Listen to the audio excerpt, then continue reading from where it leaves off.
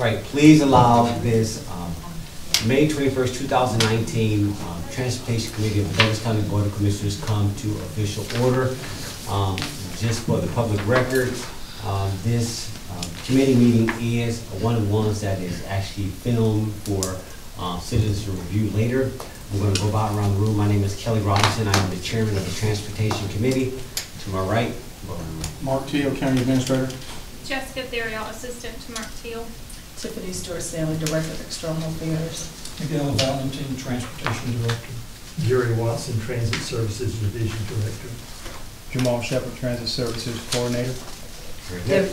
Debbie Osbacher, Transitions Commute Solutions. Janet Woods, Connect Douglas Compliance Officer. Very good. All right, and Dr. Ramona Jackson-Jones, who's also a member of this, will be forthcoming shortly, and we'll see her in the committee when she arrives. That being said, Miguel, we've got a pretty full agenda, so let's just hit it and keep it tight.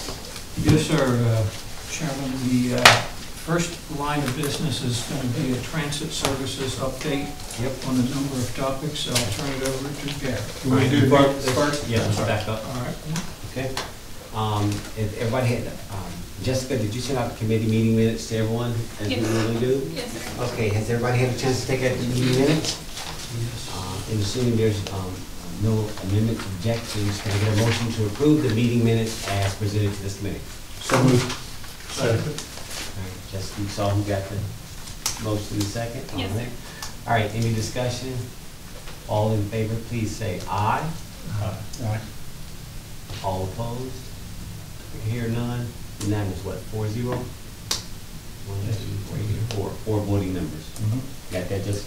Yes, sir. All right. Okay, yeah. All right, Miguel, go. Sorry. Okay, yeah. The transit services updates has a number of items to cover. Okay. So, Gary, if you introduce those items. Yes, sir. The first is an update on marketing with the collaborative firm. And I'm going to turn the floor over to Michael Hightower with the collaborative firm for that. Yeah, and Danielle is going to give the presentation. Good afternoon, and Mr. Chairman and members of the committee. This is an exciting time in terms of, as you know, with the June 19th day coming. We have some extra copies of it. June 19th day coming, and I want to thank Danielle and the other folk on our staff who have worked on this. You know, come on, copies. Okay, cool. And I think, as you guys know, Miguel and Gary and the other staff, and Mr. Chairman, we've come a long way, and this is an exciting time.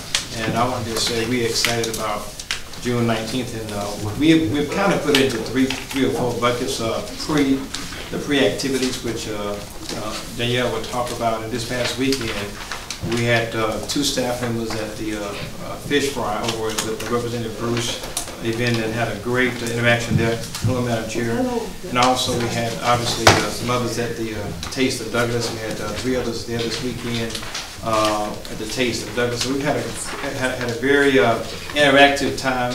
And Danielle's going to kind of walk through where we are now, and we're excited about it. June 19th is a great day, and I think one of the things that we discussed yesterday was also you're having a 30-day look behind after 30 days to see how things are going as well. So I think you're going to like what we've done. There are a lot of pre-launch things, passing out the stickers and the brochures, a lot of pre-launch activities that she will talk about.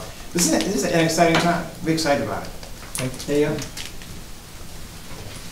Good afternoon, and thank you all for allowing us to be here. I think I'm going to claim dual residency on my taxes now. I'm officially removed to Douglas County. Been here so much and have always felt welcomed. But having said that, this is a very exciting time, and the work that we have done for more than a year is now, it is very apparent in every facet, the momentum that has been building for this historic occasion of the launch of the fixed route bus system. So with that, I'll quickly go through some of the materials. I won't read all of this because you have it written before you, but as Michael has stated, there are several pre-launch activities. All of this which has been done in coordination with the Director of Connect Douglas and Transit Services, Mr. Gary Watson. So that includes us collaborating with the Department of Communication, Rick Martin. We collaborated for the press release that was released right after the launch date and launch ceremony date, as well as there are weekly coordination efforts to release things in the Douglas County communications electronic newsletter called Douglas County Happenings. Additionally, we are continuing to do the social media postings. This is just one facet. I understand that everyone is not on digital, but if I may add, it's important to sometimes quantify things and put things in perspective. Our online engagement is now at over 300, and that rivals or compares with other government agencies and other local media outlets. We have gained the same following that they have in 6 months. We have gained that, what they have done in 2 years. So I think that's worth noting. Additionally, every time we post, we have metrics that support that our postings are reaching at minimum in the range from 110 to 126 people. So that is important that that's noted, as well as people who support the initiative are now becoming equally vocal and posting and commenting on our social media. So I wanted to share that additionally. Another major announcement, we have placed the launch date in the Chapel Hill News and Views as well as the Villa Record News and Views. And the ad and everything was designed by the firm, and we collaborated with the publisher and approved by the director. The second direct mail piece, I think Michael has passed out a copy of the first direct mail piece that was sent out, but the creative for the second direct mail piece has been sent to Gary and is currently being revised, and features lifestyle and the same message that's illustrated in the ad, which is get on board, and that will be our new social media campaign, get on board. So that's it for some of those pre-launch activities on the first page. Michael has already mentioned some of the recent community kiosks that we've done at Taste of Douglasville and the Representative Bruce's Family Fish Fry and Family Fun Day at Sweetwater Creek. Additionally, we have the June 12th Lunch and Learn event. It is our final Lunch and Learn. The specific focus is the business community. And we're doing that in hosting the event in conjunction with the Douglas County Chamber and the Douglas County Development Authority. We felt that it was a specific need to focus on the large-scale employers and the industrial locations that are located along the Riverside Parkway and in that industrial corridor. So that invitation lists and guest lists have all been approved, and we're doing direct contact with both the Chamber and the Development Authority. So that will be hosted on June 12th. In addition to the list that was forwarded, it's also the Douglas County Chamber, of course, the Douglas County Board of Commissioners, and key staff. So what we plan to focus on there is that the impact, the positive impact of transit on economic development and those businesses. Additionally, we have a series of outreach events where we're going out into the community and providing people the opportunity to get schedule information. Our seniors and people who are eligible for the discounted rate to get information on certification. And those are called our Get On Board outreach sessions. That will happen on, we have a list of these. June 4th, Woody Fight Center. June 11th, Douglas County Senior Services Center. June 11th as well, but later in the afternoon and early evening, Georgia Highlands College. And on June 19th, at the Douglas County Transportation Center.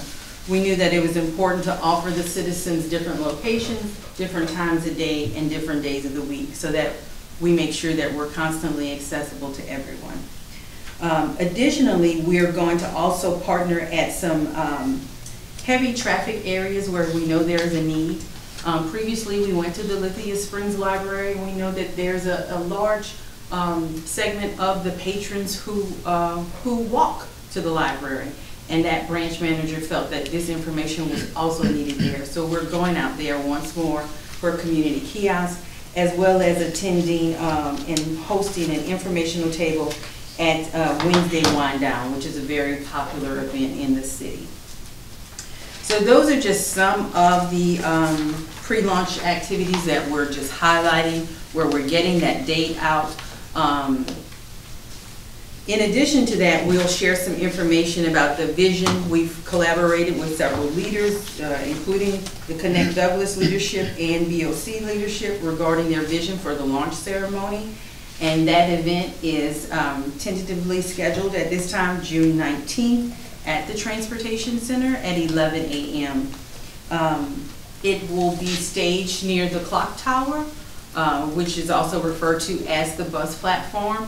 And the visuals right now at this time is to, I don't know if you all have had the opportunity to see more than one of the cutaways wrapped, but Gary and I, we sort of felt like a kid in a candy store, because when you see those, it creates quite a visual.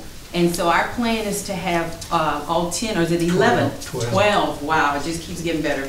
All 12 of the cutaways lined up along the bus platform. This will provide a backdrop and set the stage for the launch ceremony.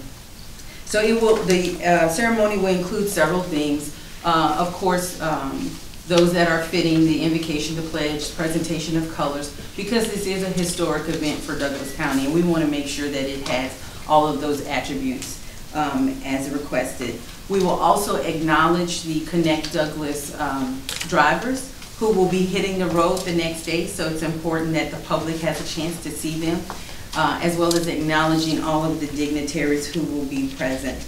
We will have remarks from our leadership, of course, and acknowledge all those special guests. There are several other things that we don't want to just give away right now that will be shared on that day. But there will be refreshments available in the Douglas County Transportation Center. We want to be mindful of the conditions. It will be near summer, if not one day away, so on June 20th. And we want to make sure that all of the people who are attending are comfortable. But we can only accommodate so many people within the Transportation Center. So we've thought about those things as well. There will be a ribbon cutting and a ceremonial unveiling, in addition to some promotional items and offering people information. In addition to the events that morning, because the program should maybe take no more than 30 minutes outside, and then all the necessary photo ops thereafter, people will be allowed to go to the Transportation Center for a meet and greet of sorts, have light refreshments, as well as get information. We will also host another Get On Board information session that same afternoon, early evening.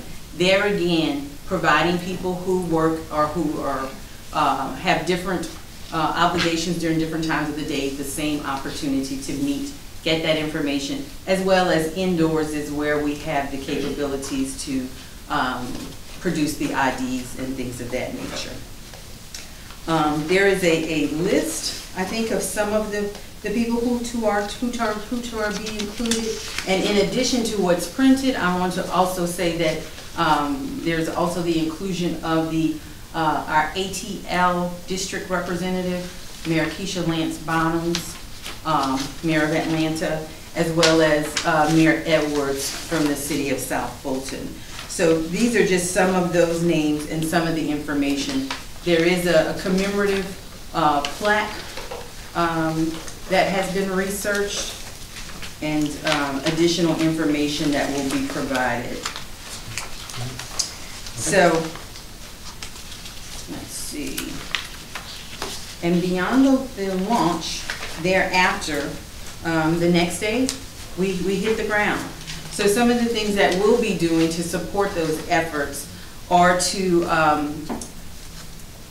photograph and interview riders and try and gauge their experience. We'll also pitch the information to the media, because we want to be in touch and have the visuals to document not only the ceremony, but the people riding and taking advantage of this service.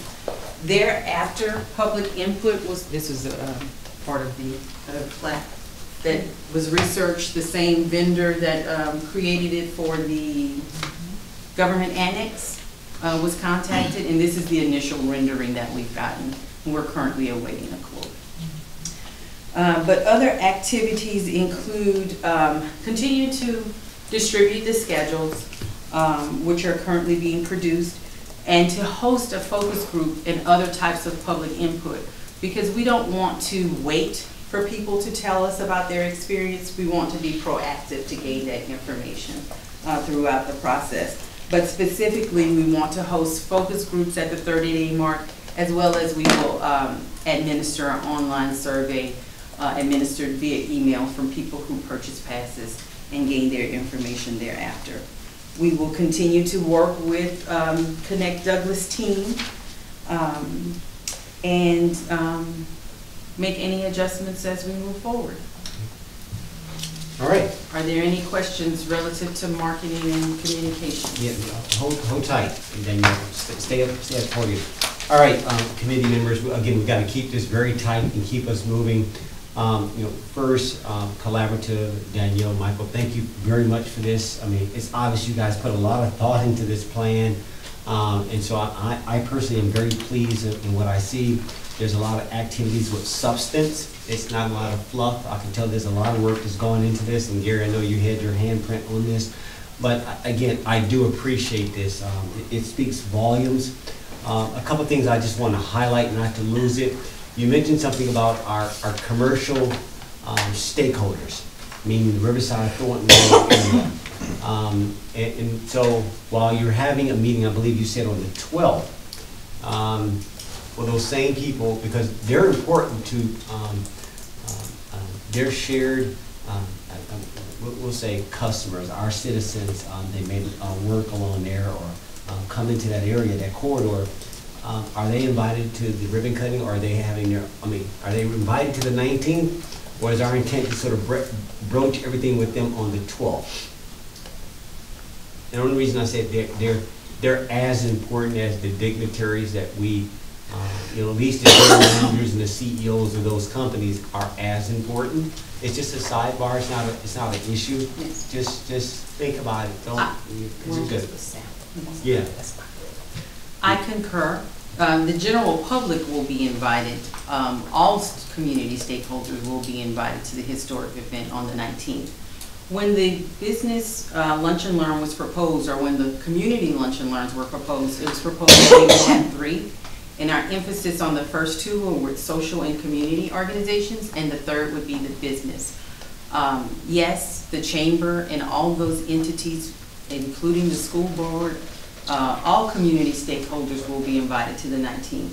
And there are discussions on the table with certain members from the chamber, I think specifically the diplomats or the ambassadors, to assist on the day of the launch. So there will be a presence from the business community as well. All right, and I'm fine. And we can take it offline and more. When I reached out, I wanted to make 2 things. The citizens of District 2, which is those stakeholders, I wanted to make sure they had their own private audience, which you're fulfilling through this. But the timing of the 12th and 19th are so close, it's like, okay. And so I just need to think through, they are important to this. They were one of the key stakeholders to help even push for the argument to have a bus system. We had a town hall that precedes you guys coming on board. So I just don't want to lose that thought. We'll take it offline. We're good. I just need to close the loop on their importance. Tiffany, and I know you've been involved in this now see, we're doing a great job as external stakeholders, making sure they're on board. Have you been involved in the development of the list of people who need to be invited from what Madam Chair may think is important? Because I haven't seen it yet. So. Danielle emailed me, I think, a couple of weeks ago, trying to get a list together. So I'll get with her and just make sure she has everyone. But from the general list that she had, it seems like she has a good grasp on who needs to be there. But I'll make sure we get the specific names. Has Rick been involved? Yes. Y'all close it, please. Close yes, it. I will. Here's one thing, like, for example, you mentioned the ATL. And we appreciate the mayor of Atlanta and the mayor of South Fulton. But without the chairman and the vice chairman of Cobb County, Yes, they're on there. I just needed to hear them in this record. As well as the Chairman transportation Boyce chair. From Cobb County and Vice Chairman Lisa Cupid, they would be, without them, without that MOU, thank you, I you guys, I know we have it now. That's important. So I just want to make sure we don't forget it. I mean, the 8th district are South Cobb, South Fulton, and Douglas, with our representative being, core in the city of Atlanta. But I just, all of our partners should need to be equally acknowledged. And again, I would be remiss, if we did not acknowledge Cobb County. So that was just for the open record in the filming of this, that their name need to be mentioned. Okay. Yes. I know. Yes. Fair to say. Okay. Thank you, thank you. All right. We understand the importance, and we thank you for that reminder. I only verbally acknowledge the other 2 people because they weren't listed on the document, but Chairman Mike Boyce and Commissioner Cupid, who is the Transportation Chair, are definitely invited and are being asked to participate. If I may, I would be remiss if I didn't share this, as you mentioned all of our stakeholders. What we did not mention, and is of importance to note, is that we've also had the brochure that we talked about and distributed at many locations. Okay. Well, they've had it, but what I wanted to share was that we've had it translated into Spanish as well, and that's been provided to the director so that should they like to get those printed through their selected vendor, we can do that as well. We also verified the number of students who identify of having Hispanic origin, even though it doesn't indicate that Spanish is their primary language. We know that the school system makes an effort to provide materials just in case the parents are not bilingual. Yeah. So we are moving in a lot of different directions, and this is a multi-pronged approach. Okay. So we thank you for this opportunity to update, and we'll remain available for questions or any additions. No, I appreciate it. Again, there's to committee members, there's going to be a lot of work that needs to be done between now and then, which I know you guys are finalizing, and I won't belabor this because I know we have this agenda to get through. There may be the need to have I won't call it a full special call meeting of transportation, but there will be a sub-meeting, Madam Chair, that we're going to have to do before, because we won't have another meeting before we go live. Okay, just so FYI. Mark, you're okay with that? Mm-hmm. Just to make sure we're all tight and on board. Tiffany, do you want to add anything else to this component? Or no, I think from what I've heard from Danielle in the presentation, everything looks really good. I think they have a really good plan. So I've told Michael and Danielle I'm willing to work with them on anything that they need help from in external affairs. Okay. All right. Gary, are you guys pleased?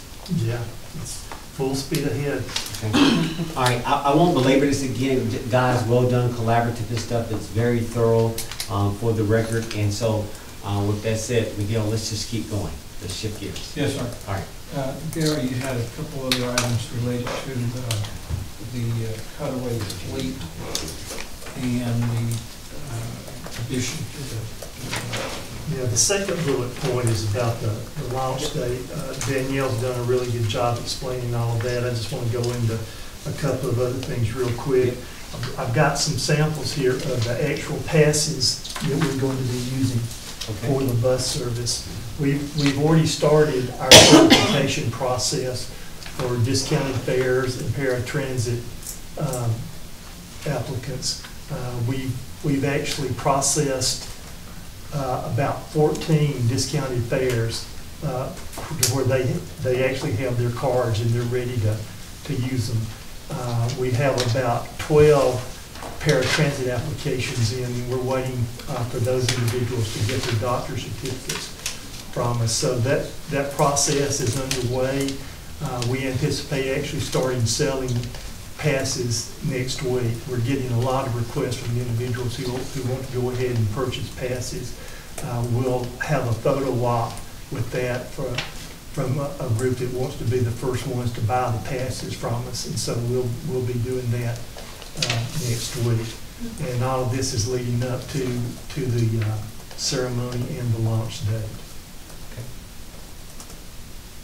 Okay. Anything else on that? Any questions, Madam Chair? County Administrator? Yes, sir.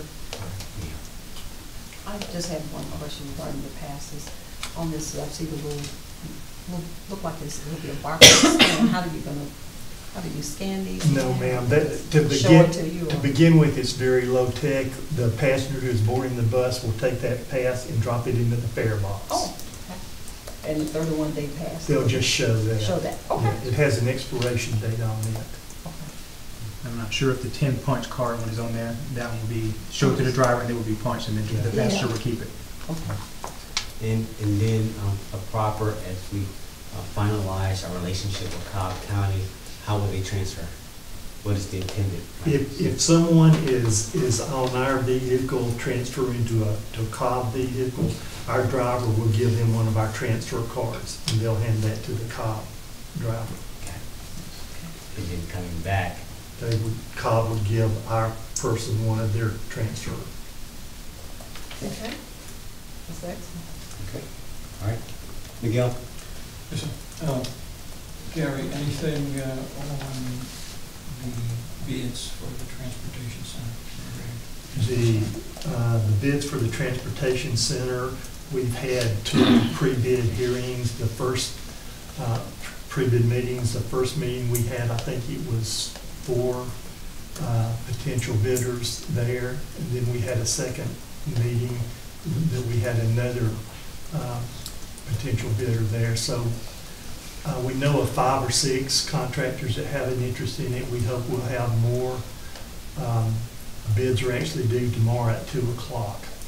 And then it will take us probably 2 to 3 weeks to review them and have a recommendation prepared to submit to the Board of Commissioners. Okay. All right. 2 p.m. tomorrow? Yes, sir.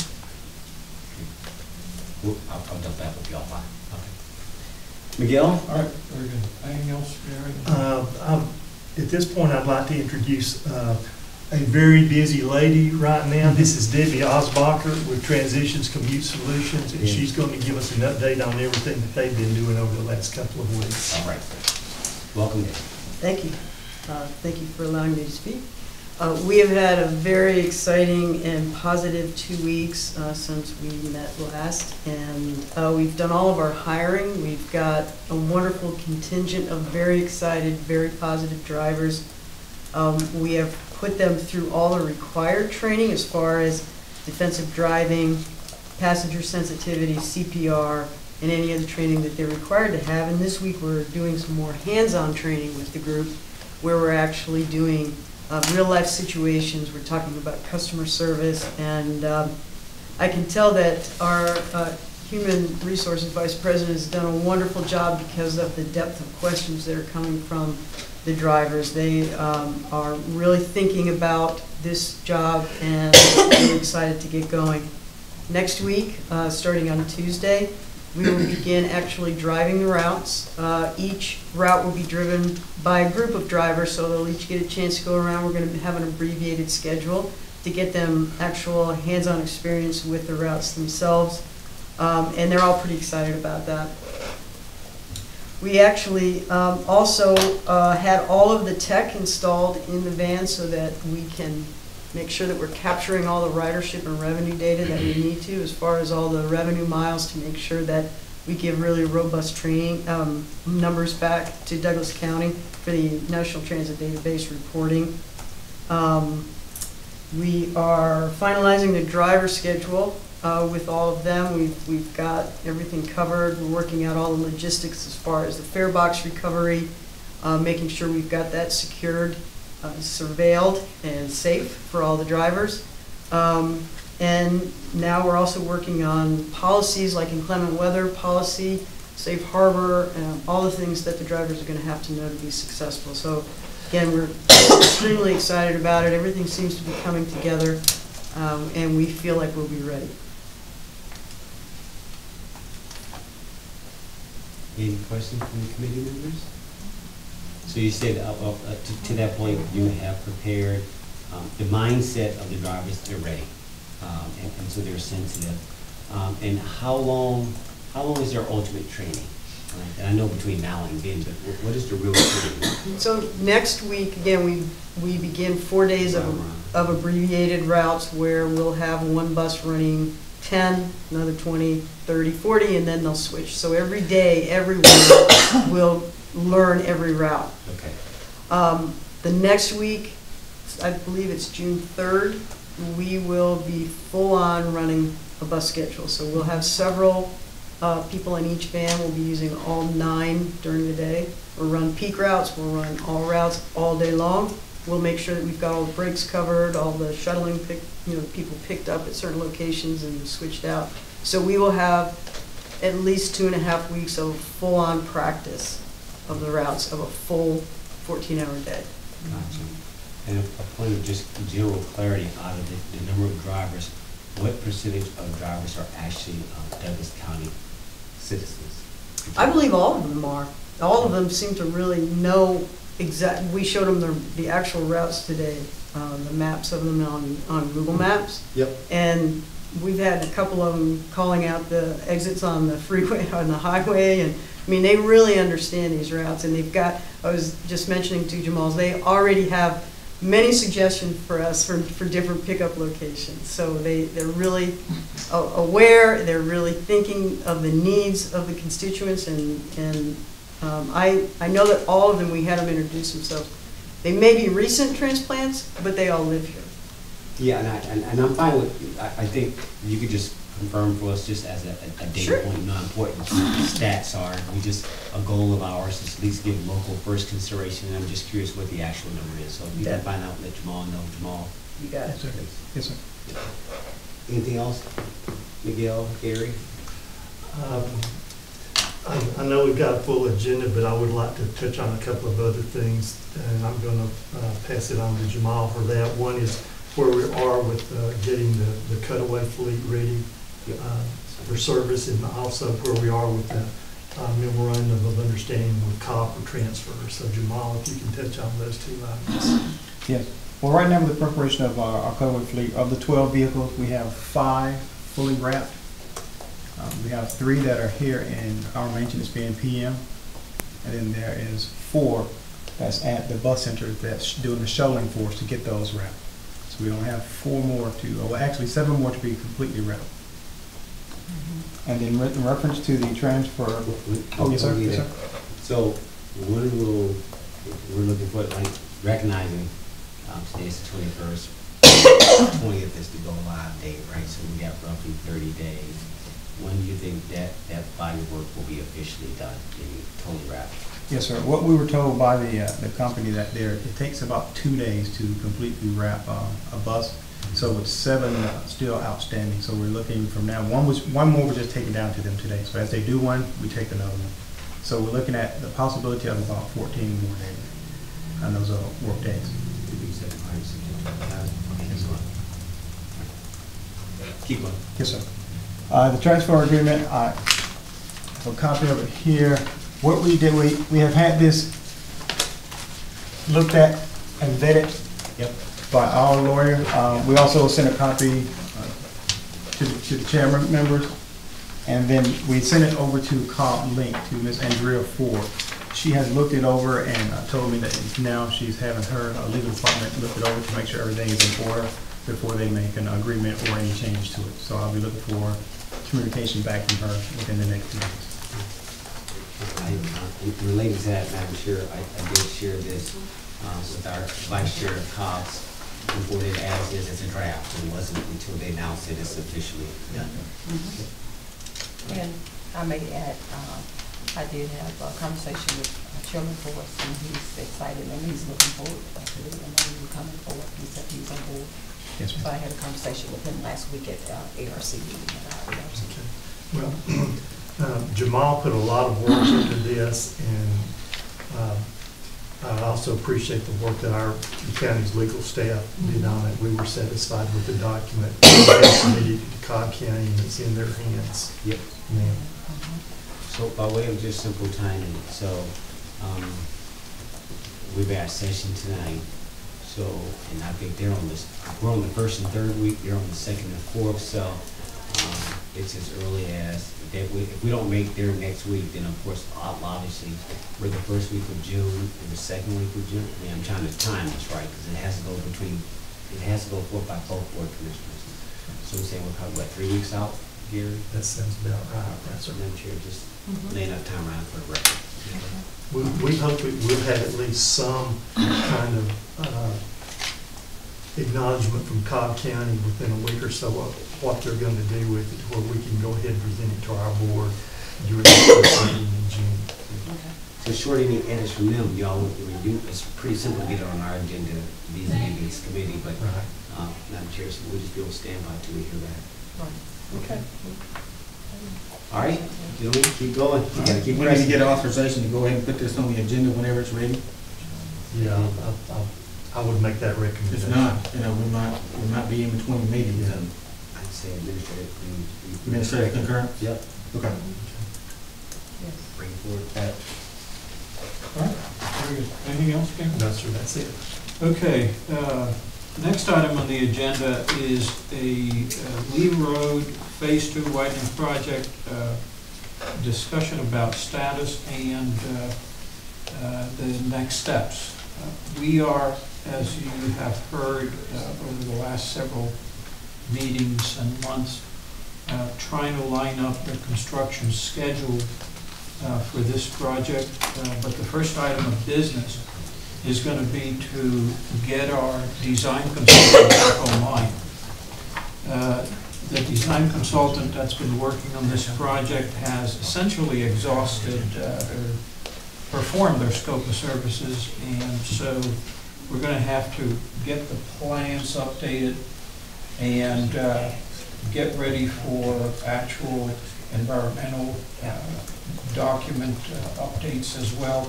One of the items that has come up since the last discussion was we were hopeful that we didn't have to redo the traffic analysis.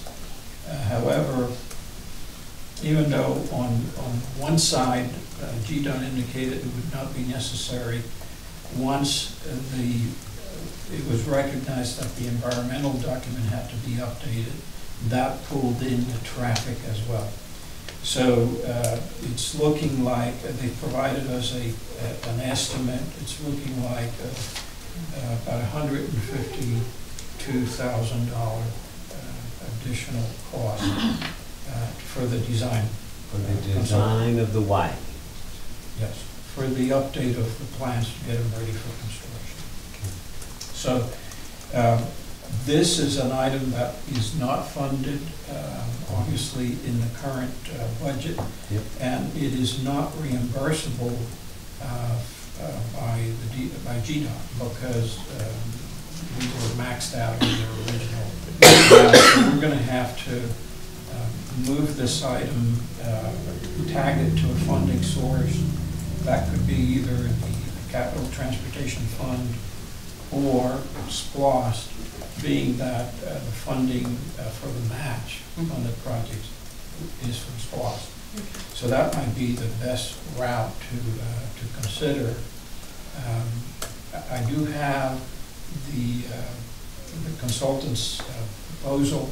I'm ready to put that on the agenda if there is concurrence and a recommendation from the committee.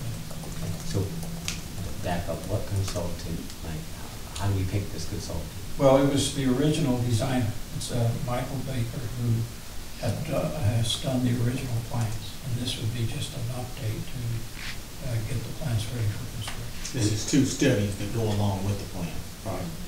Yeah, well, there is, Revising the plans. right, there is the plan revision. There are two major hurdles to get a project approved for construction.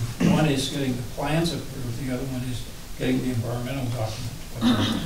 And this estimate, this proposal would cover both of those. It would cover the update to the environmental document and the update of the plans and the traffic analysis.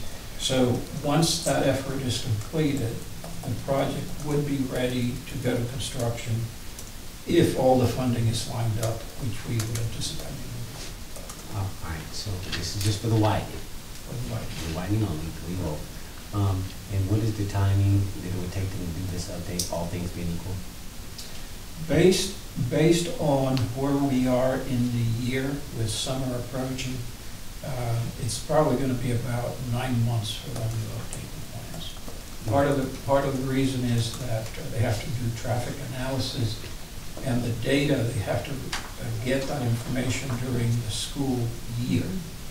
We missed the window on getting that done this year, so they will have to wait until school starts up again to get the base data to complete the analysis and submit it for approval. Okay. All right. I'm fine. Madam Chair, I'd like to tie this to the SPOS and keep the source of funding consistent. This is, Miguel, if you are in agreement with that, I'd like to, County Administrator, I'd rather bring Yes, sir. I agree. recommendation, and let's just get this moving. So, what we're trying to do here is identify the source of funding, which will be the 2016 SPOS as part of the motion, and secondly, you're going to bring forth, not this meeting, not tonight, but the next meeting, bring forth the proposal. Madam Chair, you in agreement? So moved. That was her motion. So can I get a second? All right, any more discussion on this? Just to make sure we capture what this was. So 2016 SPOS is the source. The exact amount again, Miguel? The exact amount of the proposal is $152,304. Okay. Mark, you okay with that? Yes, sir. And you're going to bring forth, as part of our June meeting, bring it before the full board officials. Yes, sir. We'll bring it forward. All right, we got a motion and a second. Any more discussion on this motion? All right, all in favor say aye. Aye. Any opposed? Motion carries. Go forward. Yeah. Excellent. All right. Thank you. Next item is an update on the maintenance facility, not the transportation center that we just talked about. Right, this is the one that got burned. The one that burnt down, Yep. unfortunately. We have a request for design consultants, architecture, out on the street. Okay. We will be receiving those the end of this month. We'll be analyzing those, and depending on where the bids come in, and once we identify an architect to design the updates to the building, Yep. we will be bringing that before the board for approval of the design contract. The funding for that presumably will be the proceeds from the insurance settlement. So I think we're covered there. What I would like to get, because I don't have an amount to give you at this point, would be administrative concurrence to, once we get the proposals, that we identify the amount, since we know the funding source, would be to be able to bring that before the board ahead of the next meeting in June. Ahead of the next meeting? Ahead of the transportation committee meeting. Oh, yeah, okay, I got it. Yeah, So yeah, next it week. would be a meeting. I came before the board. All right, that's fine. County Administrator, are you clear on what's being asked? Are you Yes, sir. fine? All right, the reason I asked that is that, all right, so this is just for the design, not the construction. Correct. It is only the full amount, both design and construction, will be contained in the insurance proceeds. Is that accurate? That is the goal at this point, yes. Okay. Well, I mean, hopefully there's replacement value, and I'm thinking staff did a good job, but you know how that works. But we need to know that, right? We don't. need Before to- we have is old, but I understand. So, but here's my concern always. We want to avoid sort of that unplanned event where we obligate ourselves to a design and we're down the path with an unknown construction. Now, while we have coverage as relates to insurance, I like to minimize the plus or minus 10, plus or minus 5, or plus or minus 50. And to your point, you're framing it like, I'm listening to your words that, okay, well, it was an old building, it's like an old car, it ain't gonna be, replacement for a new car versus, they're two different things. I'm like, okay, so what are y'all saying? And so I'd like to have a little bit more clarity before we go to full board of commission. How much is this gonna cost? Right? Construction-wise.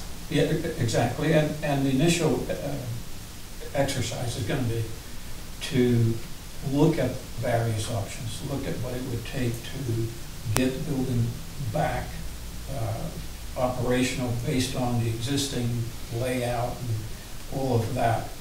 If the opportunity is there, we would want to be able to reconfigure some of the internal components of the building to make it more efficient. And we will look to keep that component as well within the proceeds of the insurance settlement. However, what we're considering now is just looking at what options there are, how the building can be refurbished, reconfigured, and then we will have a discussion before we make a commitment as to which way we're going to go, bring it back to the committee and say, okay, here's our options related to the construction. Right, so we're going to go through what I call the discovery and the definition of objectives phase before we even get to design. Right, in other words, what are we really looking at? So this consultant's going to go in there, look at everything, and they're going to spend some amount of time at some hourly rate to come up with just sort of the objectives. Then we're going to get into what design options. They're not going to design anything, they're just going to give us options. Options. All right, and you're saying that's going to fit within the, so how much of this, see, this is where I'm going, Madam Chair. All right, how much in this discovery and definition phase will cost out of that proceeds of 9? Then there's a design component, how much of that is going to be out of that 9? Then there's the actual build or the development that out of that 9. And so one more time, this is being eaten. I'm listening, I'm like, okay, gosh, follow that money. And I again, you know what? Yeah, I understand, Commissioner. We know that going in, one option would be to try and put everything back the way it was. That would be one possibility. However, it could be that when they look at the structural component, and because there is a fair amount of structural work they're going to have to do, replacement of beams and the like, they may look at a partition that is at a certain location and say, well, it might be actually better if we put that, instead of rebuilding it where it was, put it over here.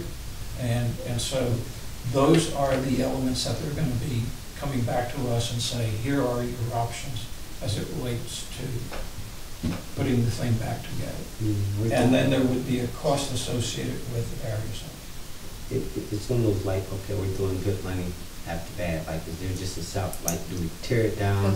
I mean, I'm like, okay, we're doing an awful lot for this very old building, as we say, or old building that is so old. And we were getting out of that.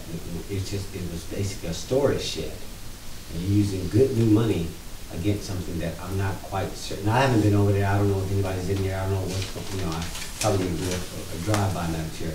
But I'm not quite certain. I hear you. So how much of this is this going to cost me just to even figure out what to do with this building? That's what we will find out when we get the responses back. Okay, we'll start there. Yeah. But according to the insurance company, the structure's good, except for that one beam.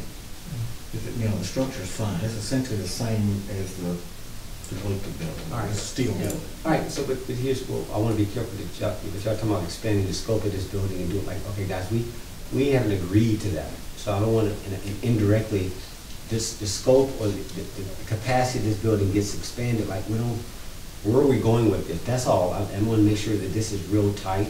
So before you come up with the design, and I'm sure I think he's right there on, let's go ahead and finish out what the options are and let the board of commissioners make that commitment on what we really want to do with this, because I don't think we know enough. Yeah, and as we determine the specific purpose of the building, and I guess my vision is really not aligning with yours. I was looking at something perhaps new. I thought we could just demolish the building and put something up for that price. Maybe I'm off in terms of numbers, but I want a nice building there, something more state of the art. Certainly that building is standing was built in the 50s. So She's looking at you. But the structure itself, according to the insurance company, correct me if I'm wrong, Gail, the structure is fine. So when you rip off everything that was melted and you take all that stuff off and redo it, you can turn it into a nice right, building. that's what I'm saying. You can just add some whole thing, facade. And we just needed this first component in order to provide better information to the board as far as which route y'all want to go going forward. How many square feet is this building again for the record? 13? 13. I think it's 13,000. In the part that Because we tripled it moving to the new building, so I have 13. All right, let's keep going. So what does the committee want to do? You want to move forward with this, Madam Chair? We'll just explore our options and just look at it more than one way, and then 13,000, is there an opportunity to slip 15,000 and make it a little That's what he So you're just gonna look at everything? Yeah, just Those bring are it the up. things. What we're looking at initially is to stay within the confines of the existing footprint. Mhm. But internally, it was cut up because there was various operations in there. And it may be that we kind of eliminate a partition and open an area up and consolidate offices to one side versus spread out where they are. Because the offices were piecemeal And that's over why the you- years. that's So why the we'd rather design have is them so all important. together. Okay. We'll wait. Yeah, let's keep exploring that. So what is the motion, what is the action that you want the committee to take? Okay, because I don't have a figure as to cost. Mhm. What I'm asking for is administrative concurrence to move this item, once we identify the consultant, to get it before the board for action. And that may happen ahead of our next transportation committee meeting in June. So you're saying that you're going to, there's something on the street right now, Yes, and you're going to select out of that group as a normal function, and you want to be able to just move that onto the agenda once it arrives, and we may not have a committee meeting before then. Correct. That's fine. But I'm going And to. whenever we get it. Well, but here's my, I'm gonna come back to, but let's be real careful. If that, you don't know the cost. If the cost comes back 9, I'm gonna have an issue. If it, and I'm just making that up, but to do what you're not giving me any context. So, well, I guess we still have the right at the Board of Commissioners level. yeah, so you that's can too just, much. yeah, you can just We turn just- it down at the board. I'm fine. Okay. All right, we're gonna get your motion and we'll move forward. Can I get a motion to approve this, to move it forward to the Board of Commissioners once the actual RFP, is it RFP or RFQ? This is RFQ. So it's a request for qualifications. Qualifications. So once you qualify, then you're gonna get what, our purchasing to go out there and negotiate? I mean, how are you handling this?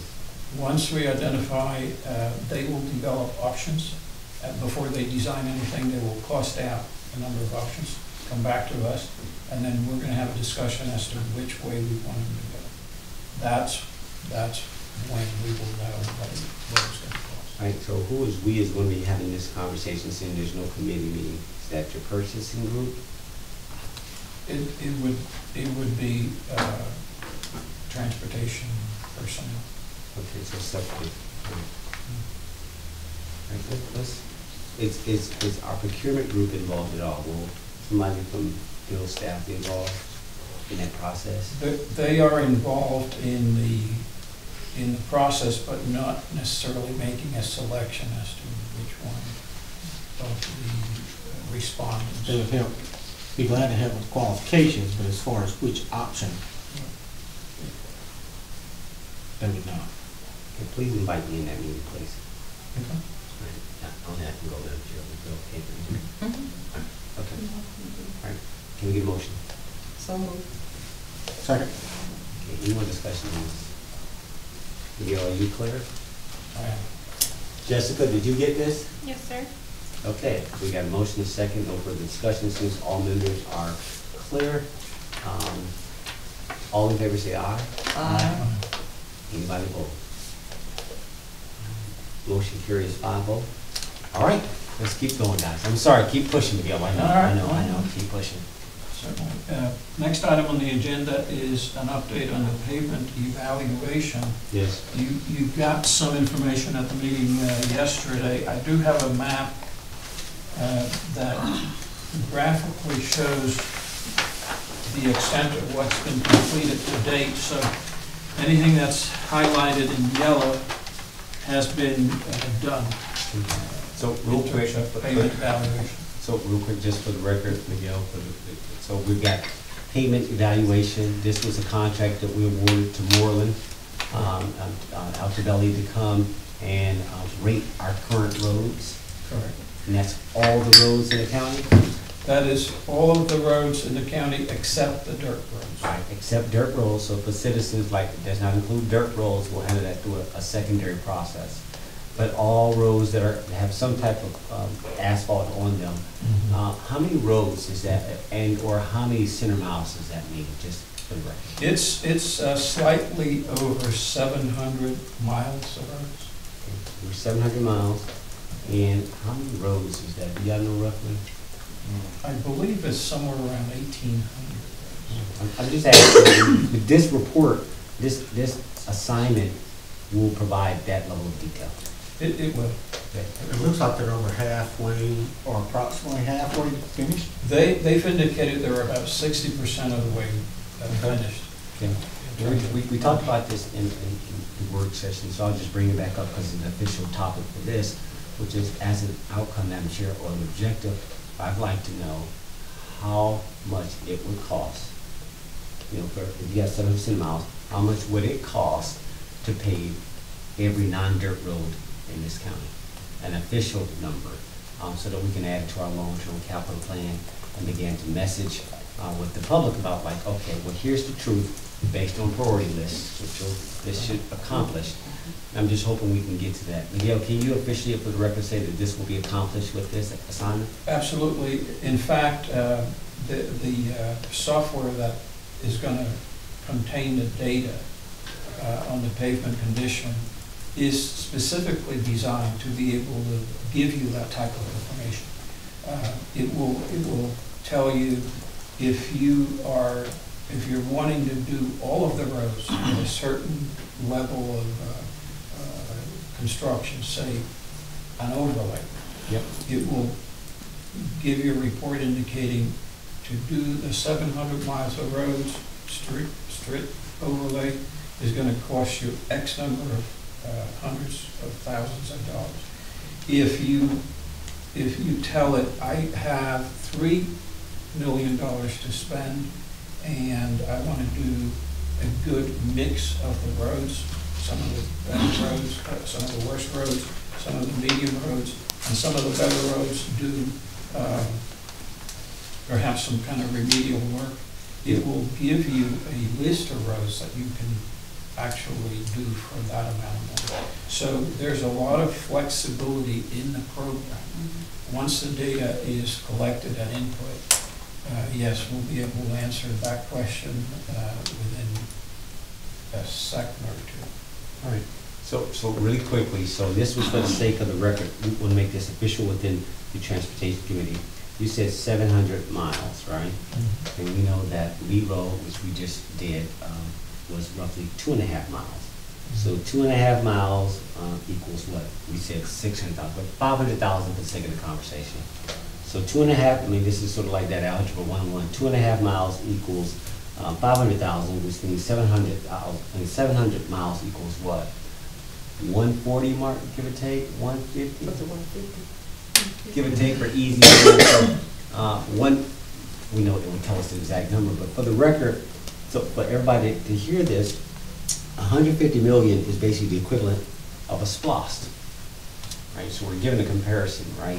Which is an entire SPLOST, it would take an entire SPLOST to pave all non-dirt roads in this county. Now we're beginning to be transparent with the citizens and setting expectations. So, you know, again, jail, 150 million for that, this, 150 million for roads as a trade-off, right? But Miguel, the question becomes, we can't do all that in one setting, so we know we can't. So in spreading that out, will they help us configure a long-term paving plan? I'm just making that word up. But yes. Or is that part of our loan? Where does that fall? Capital transportation planning, capital planning? Where do we put that big dollar? It is part of your capital plan. It is a component of the comprehensive transportation plan. Okay. But essentially, the way you couch the ultimate goal is you identify the cost that it would take to do all 700 miles.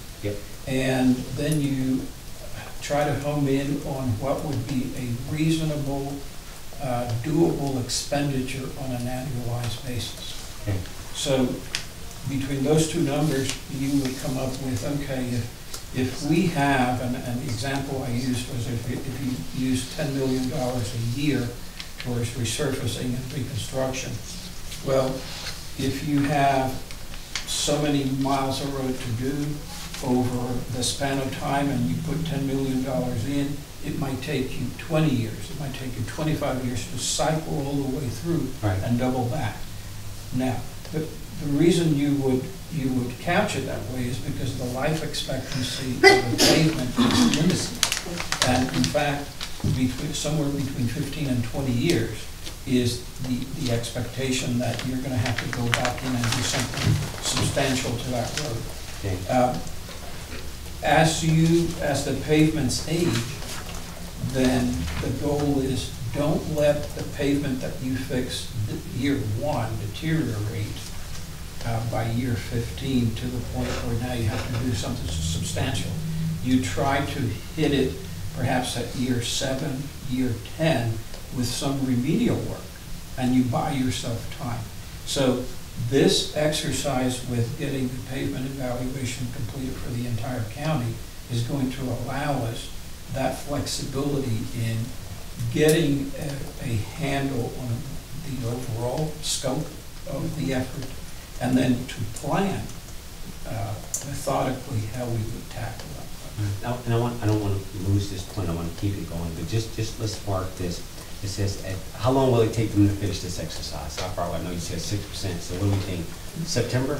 They're saying August, by August, so by September we should have it ready. Can we get an early read, Mark, by our retreat, when you call the retreat? Can we have a status with the Board of Commissioners? We have our retreat material with this stands. I mean, just because it's a good input moment going into the end of the year. I bring that up. Here's what I want to, and I get you when you said a regular cycle, but and this is going to recalibrate the list. So going into 2020, we're going to have a new list with roads rated. My challenge that I'm listening is that some citizens have never had their roads paved. We're now starting a new list, and now we're talking about, well, we're going to be going through it every 5 years, and we're going to be recycling back to maintain. Like, yeah, but you still haven't got through the whole list yet. And I want to make sure that we're not, I mean, it's one of those where you almost like, do we pay everybody one time and like they're officially, you're done. I get what it takes. And then out of that, you begin to recycle. And I just want some thoughtfulness to this, that we don't just make a blanket statement that we're already doubling back on people and other people in the county have never been paid. I'd have a real problem if the Lee Road finally got paid, but in 5 years from now, I'm going to recycle people out in District 4 that still ain't been paid.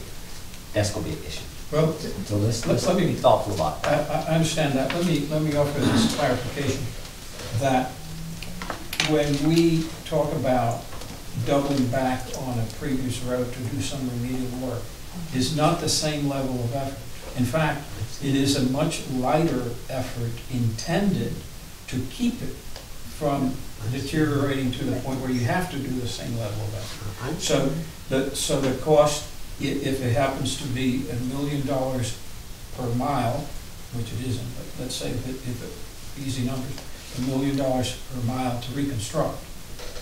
Well, to resurface, it might be 25% of that. Understood. To do remedial work, maybe 5–10% of it. So even though you're revisiting roads that you did before you touch others, you're doing 5% or 10% of the effort. I understand, and you will lay out a model Yes. that will accomplish. I don't think it has to be mutually exclusive either or. But again, District 4 is still deteriorating. Like even with your remedial effort over in District 2, you see what I'm saying? So it's like you got to have both. In other words, you got to keep maintaining. You got to keep laying in District 4 while you're maintaining, and it just needs to be the right balance. That's all I'm saying, because the message can't just be. And I get what you're trying to get us to, but it's like we're not there yet. We got to at least let everybody builds those they've experienced their tax dollars at least one time, right? And then, so this you just inherited this. This ain't your problem. We're not in the more dense areas like over across the river, but it's something I just don't want in our narrative that we're talking about doubling back. And they're just going to hear what they want to hear, and they say, well, you ain't even paid my road yet. And it's just how we message it, so we're fine. Anything else on this? Do we need to take any action then? Or this was more of an update? This is just an update. All right, let's keep moving. I mean, I'm sorry, Madam Chair, you want to say? All right. Yes, sir. I'm trying to follow. All right, keep going, Miguel. Sorry. Let's keep us going. Okay. We still got sessions tonight. Next item on the agenda is. Oh, real quick. I'm sorry. I'm going to do a point of order. Mark, County Administrator, do we have some guests here that they have an issue? We'd like to go ahead and bring them up now and let them speak to us officially at the podium, and then we can go from there. Thank you. Absolutely. Okay, I'm sorry. Yes, very good. Then That, we are moving up item number 11, which is the abandonment of the right-of-way at Highland Circle at Timber Ridge. Okay. And I'll let them speak, but I do have some background information on that. But yes, Ms. Good Ann? afternoon, my name is Anne Marie Hahn. Welcome. Thank you. And I live at 4532 Timber Ridge Drive in Douglasville. I provided you with a briefly written page of the current situation where we have applied for abandonment of a piece of property which is basically 50 feet wide and 150 feet long, perhaps. It's unpaved. It's largely vegetation. We have been maintaining that property for the past 15 years.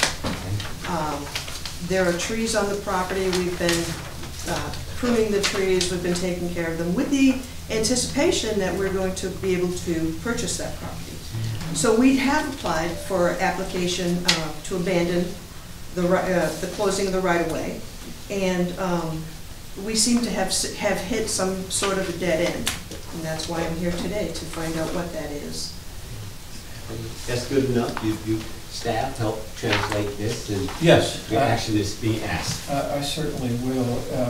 The location in question evidently at some point was intended to be a four-way intersection.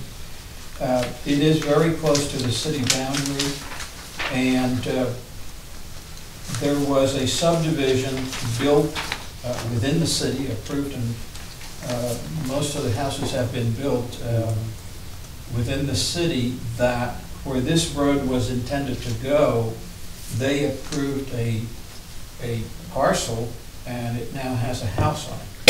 Correct. There are three, basically, if you were to go through with that road to that subdivision behind my property, it would affect 3 homes. It would take one home out completely, but it would affect the other 2 homes adjacent to it as well. Yes, if you stayed with the same alignment as the rest of the. Correct. So essentially, the argument is that although the intent might have been there at some point for that to be a connection point, because it's been truncated by a house built within the city in an existing subdivision, that is unlikely.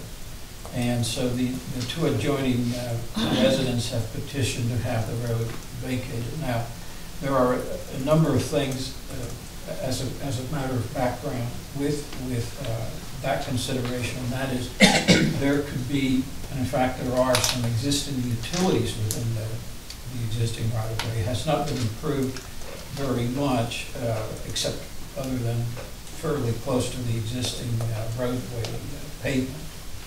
But to the extent that there are utilities within the right-of-way, then those easements would have to be preserved by the county.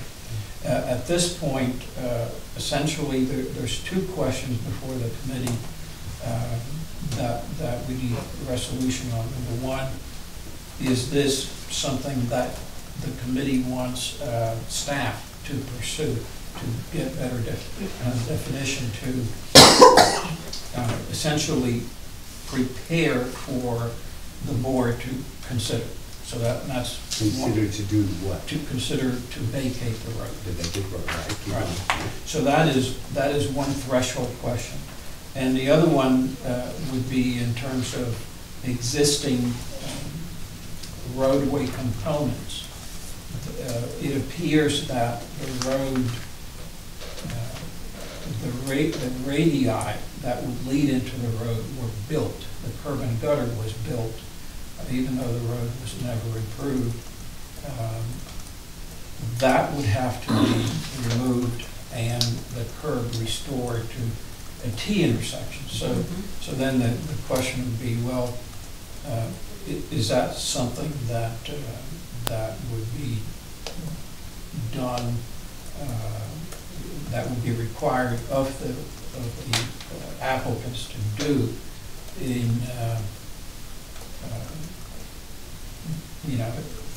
order for the county to consider the vacation? So the burden right now, she's, what I'm hearing the applicant is currently, she's carrying the maintenance. Is that true? She's, what I heard her opening statements. Well, Right. yeah, the road is not in place, it's vacant land I see. or unimproved Unimproved. right-of-way, Right. unimproved right-of-way. And so, to the extent that there might be limbs that fall or mowing of the lawn, that's the type of maintenance that she has been doing. So, the desire is to have the ownership of the property for Correct. their We use. have no plans to build on that property whatsoever. It's just, we desire to purchase it and just make it clean. So that is one threshold question. The other one is, and this is both a procedural and a policy question, would the county consider just an outright vacation, or would the county consider declaring it surplus and putting it to sell, offer it for So sale? she plans on doing nothing with it, right? You Correct. just want to clean it. Right. Mark? what do you I don't think it would be, I don't think it's large enough for anybody else to purchase. You But couldn't put a house legally, on we it. have to open it up for the entire county. If it's not buildable, that is a threshold question. You may not. And in fact, procedurally, if it were something of significant impact, you have to go through a public hearing in order to do this. For this particular situation, I'm not sure that who else would have a direct interest. Yeah. So Besides these two property owners. besides the two property owners, so we might be able to dispense with the public hearing component. But then the question is, well, do you abandon it and that's it? And the property will revert to both property owners from the center line of the road to one side and to the other? Or do you abandon it, well, do you declare it surplus and say, well, if either one of them wants to buy it, we'll sell it for whatever it is, whatever the value is. All right, so real quick, let's keep this, so to the applicant, madam, what would you like to see? What's your outcome first? We would like to purchase that land.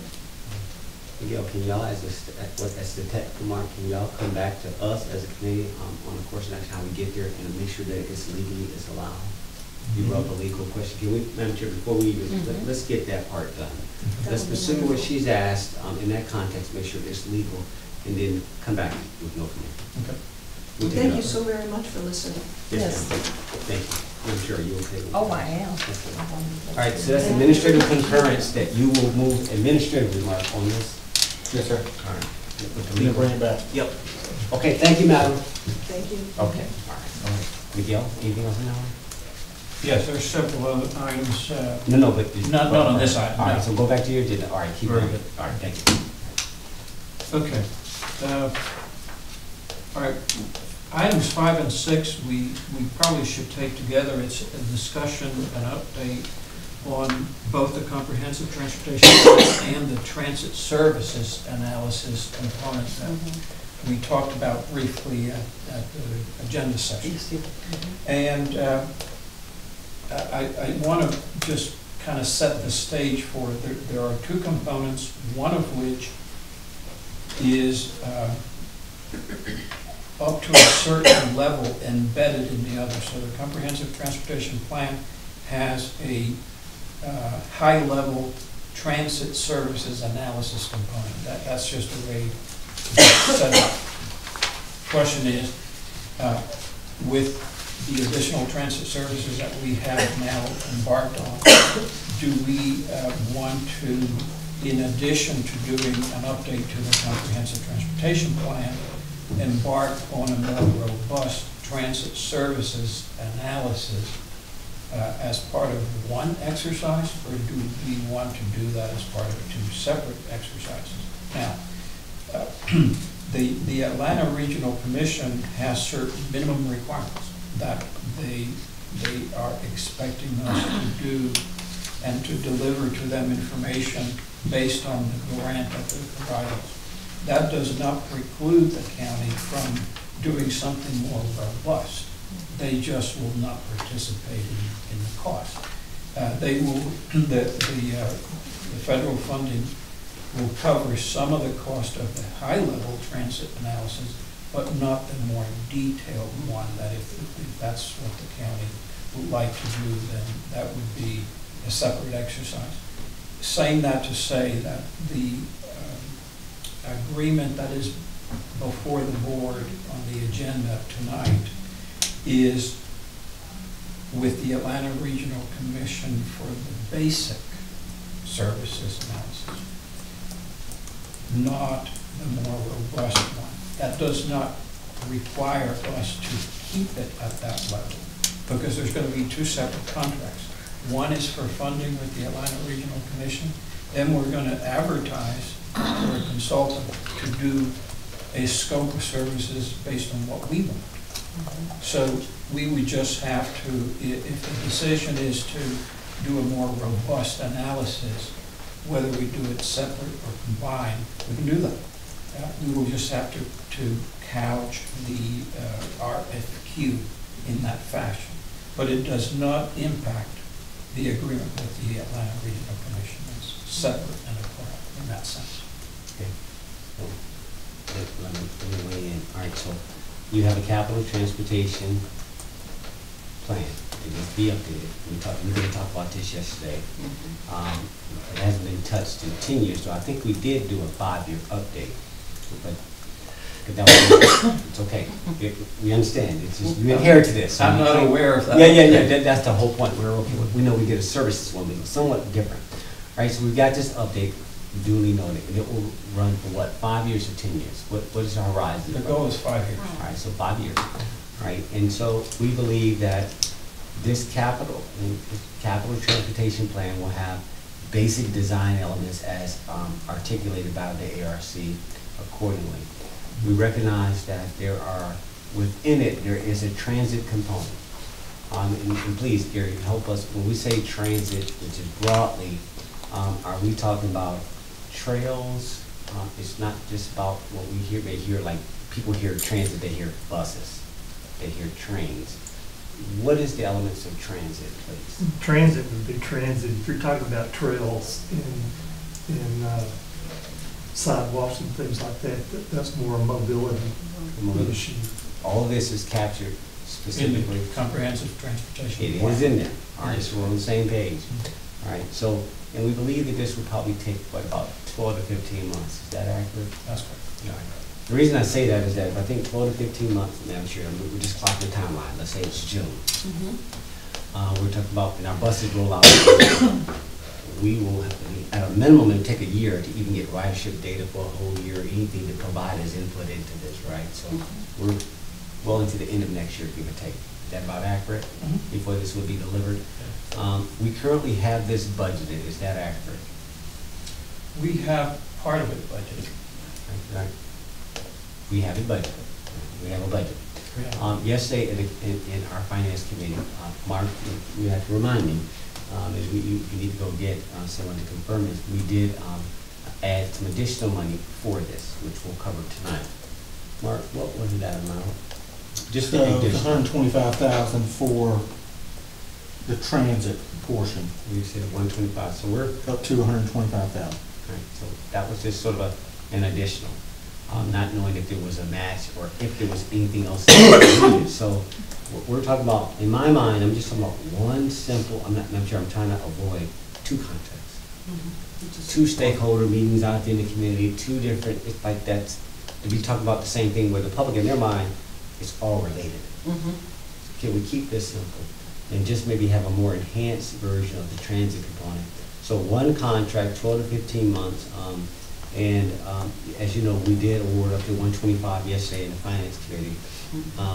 I'm open to having, if that wasn't enough, what else is needed? Is it up to 200? And we need your input. So we only could go so far yesterday, but I have no problem bringing it up to the full board tonight. What is the additional ask? We need another 100, Mark? I don't know. Well, let me weigh in on that. What's before you on the agenda tonight is the 125 would be the local match. It's 500,000 federal funds and 125 local match. Anything above that to do an enhanced transit analysis would be essentially that, above and beyond I understand that. that. I'm very clear. We have not identified that. We have a sense of where it might land, but we don't know that number yet. So the finance committee recommended 125 for On that top. above and beyond. Correct. on This is top. above that. So is that a good number or is it not a good number? We need guidance. Frankly, from my perspective, that ought to be a close number, but the consultants are all so busy out there that that may not be Yeah. sufficient. I hear you. Well, we'll go with what we got for the sake, and we'll just mark it, Madam Chair, because again, there is a process. I thank the county administrator for separating those two separate, 125, what you're presenting for us tonight, is going to get enhanced by a recommendation from the finance committee for an additional. And so we need to get a, so, I mean, we'll clarify all the numbers tonight.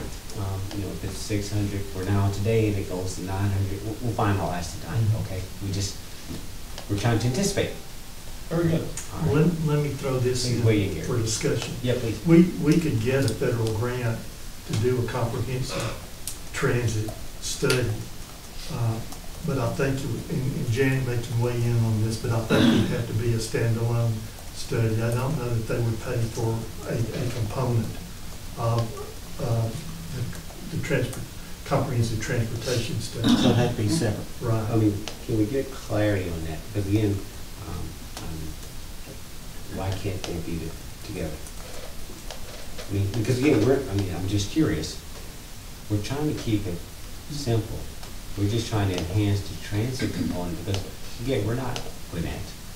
We're not Clayton. We're not that big where you need this big separate transit. Like, guys, we're not even there yet. We're just trying to get a little bit more robuster transit, right? Because now we've got a bus system, an additional mobility option that's coming online. We just want to know what does that mean for the next, 10, 20, 30 years. And so I'm not trying to overdo it. And I think the conversation we've had was that we think we can do it within the context of what we have. Now I'm hearing, I want to keep it tighter, Madam Chair. I just can't see going out to the community twice with stakeholders and all this input about the same topic. I just think keeping them together is probably the best. But we need some advice, some guidance. So keep talking, guys. Let's try to get it. Janet, come on in. I don't think there's a requirement that it has to be separate. The whole thing has to be procured in accordance to 4220 FTA's procurement guidelines. Okay. And the portion for transit has to clearly state the cost for that portion so we can know how much transit pays and what the 20% match would be for that. But as long as it's procured in accordance to 4220, it should be fine. Okay. And we would have to do that on the transportation side anyway. Right. Okay. So it sounds like we can keep it tight, keep it together. Let's just have the conversation tonight and make sure you have the up to maybe necessary. Y'all will finalize the number. Can we do it that way?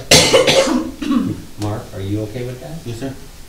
I'm sure you see where we're going. We're just framing it. We're trying to empower, give him what he needs, but based on what James just said, look like we can keep them together and have a more robuster transit component. And let's stay where we are today. 5 years from now, we may have to go for a full-fledged one-to-one. But today, let's keep it simple. And I believe we mentioned every 5 years. Every 5 years, Yeah, going forward. Yes. Because it's been 10 years based on. Otherwise, it gets away from you and the changes are too drastic and the public outcry will be higher. Yeah. So, but one thing that I want to be as clear as I can, as much as we can combine the two efforts, no issue there. What's on the agenda tonight is strictly the ARC component. Anything else becomes part of our procedural methodology going forward. Okay. So, okay, I mean, like with anything with the Board of Commissioners, we can amend something, right? So my question is, if we can't amend this tonight for some odd reason that legislatively we can't amend what you're doing because you have some type of federal requirement, do we need to stage this down into the next meeting to allow it to accomplish what we're looking to do, seeing that we're putting more money on this to enhance it? I hear you, Commissioner, but you do not have to amend what we're doing. Because again, there's two different efforts. One is a contract with the Atlanta Regional Commission for funding, right? And that gets us, to get federal funding into the process to do the comprehensive transportation plan. Okay. Then, so that's one effort. So this will secure $500,000 worth of funding. The other exercise on augmenting that with county funds and combining, we can do that administratively. It has nothing to do with this agreement other than the county would have the full exposure of the additional cost. All right, well, I just want to make sure we acknowledge that. Oh, yeah, All right, so absolutely. I get what you're saying. I want to be real clear on what we're trying to accomplish. So I want to say it's not either or, it's both. So I want to accomplish the fact that we're acknowledging we're putting up more money, and we'll work with you administratively to make sure this fleshes out. In other words, we only want one consultant out there doing this transportation plan, including an augmented or an enhanced transit component. You're getting the funding, the federal funding today. I'm fine, okay, I got it. But the person, I mean, whatever's out there doing this body of work over the next 12 to 15 months, that we recognize that we're putting additional money on this for you to be able to accomplish that. Do you get what we're trying to do? Absolutely. Okay. Gary, please. Give us a little time to make sure that we could pay for a component of the transportation study with federal money, and also some kind of idea on how much that study might cost. Well, let's come back with that. All right. So what we're saying is that we're already, are y'all listening? We're already offering up some degree of money tonight out of our finance. That has nothing, I mean, so you didn't know this was coming. So I'm saying acknowledge that, and then you'll figure out the disparity or the difference between the two to fulfill this enhanced component. Do y'all see what we're doing? Yes. All right. Mark, okay, Mark's not there. Jessica, did you get that? Yes, sir. All right. Anything else? Not on that. We're good. Primarily just providing some latitude in the case. We're not making this hard. Like, come on, guys, this is what we want. Okay. All right, anything else on that, on that component? So we're good for tonight? We're good. Okay, you know. Great, thank you. The next item on the agenda is an update on the trail system. And this is by way of background. The county did probably about 6-7 years ago, Yep. the beginning of a trail system that is not only going to encompass quite a bit of the county, but ultimately the goal is to connect many different counties within the region. And this is the Chattahoochee Hills Trail System. Yes. The pilot project that was done by the county in the Boundary Borders Park, a little less, about 3/4 of a mile, was the very first pilot project done on the entire system. Yep. And we're now in the process of designing another segment of that trail system, about 11 miles worth of it, to go from Boundary Borders to Sweetwater State Park. Very good. And we have been in the process of doing preliminary design on that trail system for about 18 months now. Yep. And because the intent was to have a trail system that kind of paralleled the river as much as it could. Right. To grant or provide access with views close to the river. It gets into sensitive, environmentally sensitive areas. Okay. We have run into several situations where, at least where we are now at the conceptual level, if we continue with our selected alignment, we would be potentially running into sensitive areas that would require additional environmental work, perhaps even archaeological digs We're to open. identify that. So what's been presented by our consultant is the possibility of, excuse me, I'm losing my voice. You're fine. Take time, take time. While you drink, real quick, so when I hear what we're saying, this is more for the public. So we're saying we're running into maybe protected species of animals or birds, owls, cranes, geese, whatever they're called, perhaps some ancient burial grounds, archaeological digs. I mean, I don't know what you, I'm giving you time now. So I guess, is that what we're saying? And so are you saying that perhaps if we keep going down this objective along the river, this like, we may need to go a little bit closer to the main? Yes, Okay. that is correct. I was buying time. Go ahead. Thank you, I appreciate that. We have a sense for some of the things that we might get into. However, we are precluded from broadcasting that. Yes. Therefore, at this point, it will be left at that high level, I see. sensitive areas. Yep. And so, in order to explore different routes, we are faced with having to re-engage the consultant to be able to do that. One of the, I say re-engage, they actually submitted a proposal for additional services because they did the work along the original alignment, and now we find that that may not be fully viable. We're going to have to veer off somewhere and explore, can we go this other way?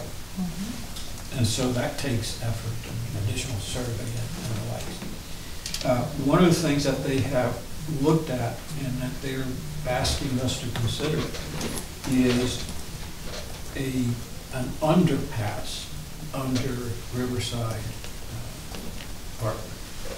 Under Riverside, along what, the little bridge, that creek?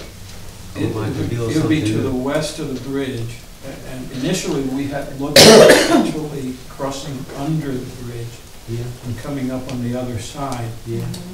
But there's sensitive areas there, so we are looking to potentially veer off earlier than that, more further west.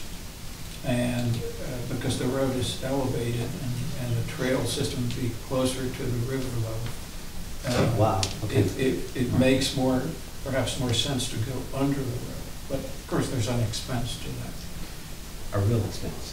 Like a culvert type A of? culvert type. Like when Chapel Hill, Like the Chapel dog Hill. park Yes. rolls through the hole there? Okay. Yeah. All right, I got you. Very similar to that.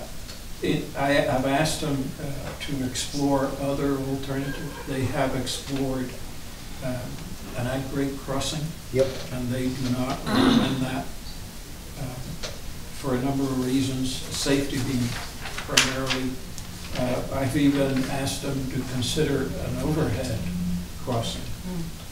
And they, certainly that could be viable, but it's cost-wise would be just prohibitive. So what do you recommend we do? I know this was more of an update, but do you need a course of action that's necessary? Well, yeah, What do you I will need a recommendation. If the consensus of the committee is that based on the exploration that they have done and the analysis to date, they're recommending that we consider that culvert, then we would have to we would have to do a change order on their account, on their contract, to get them to do that and design, explore that, and design a different alignment for the trip. The whole point is that we should coexist. We should try to avoid, as a general objective, not disturbing stuff, like for the sake of another objective. So I mean, I think that there can be an equilibrium, a coexistence of both. I think we're still in the design phase, as you say, preliminary design for this 11 miles. This is something I do want to give full credit to Commissioner Mold here, who was, obviously our tree hugger conservationist, but he really helped frame this up for us. Madam Chair, we went down to what they call pathways or pathfinders, the foundation. Path foundation. We spent a lot of path foundation. So I don't want to stop this, but we are at a good marker point. I'm sure we probably need to go in a different direction, but what does that cost? That's what I was thinking, you said change order, so what is the change? This one is going to be a little steeper. This is at 240, around 245,000 additional. Let's pause on that one, Madam Chair. Maybe we can wait till the budget. I mean, it's a lot hitting right now. Can we just pause right now? Yeah. Can we just have some some more discussion. Let me talk to a couple of my peers offline. We've got a new commissioner that should be respected since this is, you know, let's pause for a minute. Do we need to act on this now, or is there some type of Well, no, sunset or expiration date if we don't decide? There isn't an expiration date as such, but it will impact the project schedule. Oh, I understand, but this is a major turn, so we need to be, I just want to think about it for a second. We need to your point, do we keep going down this path? Well, I don't know. Do we change course? Well, I mean, obviously I know what my leaning would be, but we don't have to make a decision tonight or today at our next meeting. I think we have enough time. So one quick question, so the 240 is all on us? There's the state's already given what they're gonna give. Anything else, we've already got our max, so anything above and beyond the initial scope is on us. We can't, there's still this conversation that the board needs to talk about, and they have to set in the context of priorities, right? So everybody, I think you guys see where we're at, so it's like, well, we're given all these other things as a priority. We can't do it all, we have other priorities. On this one right here, Madam Chair, as much as I know that this is important, I do believe during District 3 Commissioner Trini Carthen, it was expressed that we also, as opposed to only focusing on mobility options that deal with diesel fuel and all that, the system was important, but it's a function of cash there. And I'm just thinking, pause, but would you support just pausing for a minute to let us think about what he just said? You okay? I'm okay. Mark? We may even have to carry forward to our August The retreat. Bring the better here. To see if we can make it into this forthcoming budget, being that it's lost an option or sounds like it's. Yeah, let's just think about it for a minute. We've got some options, so between, Mark, County Administrator, can you just put that on a potential talking point at our retreat? Okay. I can, and at this I have been discussing, I think it was in my 90-day report for State of the County when I first took office. I mentioned the Chatty Fuji trailheads, and we've been talking a lot on that one. So I know there sounds like it's a timeline associated with that, and we need to release it. I know it's going to be beneficial to our public. How much is it fully though? All right, so put it in the context. You're asking me for $240 a day. How much have we spent, and how much is this going to cost even to get out this phase? Well, from a design standpoint, I think initially was around 1.7. So 1.7. So this will get us close to 2. That's just for the design. Right, this is an eighth of the cost. Just a design change, a work order change. The construction is several million. I understand. Yeah, that's off in the future, but But that's what I'm saying, this is an eighth of the overall cost of design, just one work order change, it's $250,000. That's what I'm like, no, it ain't, like, we can wait till August. Yeah. I mean, all right, so did you have this on the capital transportation fund? it is on there, but. That's only for the cost today. Only this is for not the here. cost today. I understand, but we got it as a marker, it's a lot, let's just pause, Madam Chair. No action, until we'll bring it back up. How far in the future is construction, Miguel? It's gonna be based on funding, the design component. Even though we've looked at phasing this out over 3 different phases, we would have to complete the designs, select the new alignment, complete that design, which would take probably another 1.5 years. And then, and then we would be looking at right-of-way acquisition. So construction might be on the first phase, if funding was available, about 4 years off, 4 or 5 years. We're talking about what, 20 million? For the entire thing might be close to that, but the first phase will be perhaps. Yeah, I just remember the overall cost. We're just, you gotta frame it. You gotta frame 24, that's another splosh, right? That's, I mean, I'm just, where we are today, and based on the priorities that you set forth, as important that is, it's just some things you can't put the whole sandwich in your mouth, right? You just can't absorb everything. And so I'm like, okay, yes, it's important, yes, we got work in play, but we only got $10 a name, $1. And I'm just managing, I'm looking at how the cash is, like, okay, guys, and we gotta let the rest of it catch up, right? So where's your funding source? So, Mark, is this considered economic development? If I took 240 out the remaining part of that 10 million that was for SPOS, we didn't got that right, because we took, what, 6 for you and 5 and for the, you see what I'm saying? So it's like, we spent, what, about $1 million, so $1 million plus 7, we might have, you could only pull it from that bucket. I'm just. Well, if the board saw fit, it could pull it from any bucket, as long as it was transportation. Yeah, but I don't wanna, I'm saying I'm willing to, for the scheme of the bigger picture, Oh, we yeah. want to compromise one of the districts, which, it's supposed to be like an equal sharing. Yes, sir. Just, so we would take a hit in the economic, because we have more discretion. There was nothing tied to it, so that's perhaps a source. So it's already June, July. We can hold off a couple of months, let us massage this. We probably can get there, Miguel, but it's gonna take a minute, right? Just, we're already making amendments to the budget as we fly, and it's a lot right now. Yeah. If you're okay with just pausing. With sidewalks and streetlights being. Sidewalks. Okay. Yeah, that's- We pause, we'll bring it up, First thing duly first. noted. We identify the sources being the 2016 economic development as possible. But we'll take it up at, all right, keep going, Miguel, keep pushing us. I'm sorry. Very good. Thank y'all all, thank you. Thank you, sir. Tiffany, you good? Y'all? Yes. You good? Great. Okay, yeah, please. All right, next item on the agenda is Interstate West Parkway resurfacing funding. Hilton Hotel, Dr. Patel? Yes. All right. And company. And we have, initially, we looked at the road conditions, and Commissioner, we appreciate your having looked at it up close over there too, because we had a sense of the condition, but not as bad as it got within the last several months.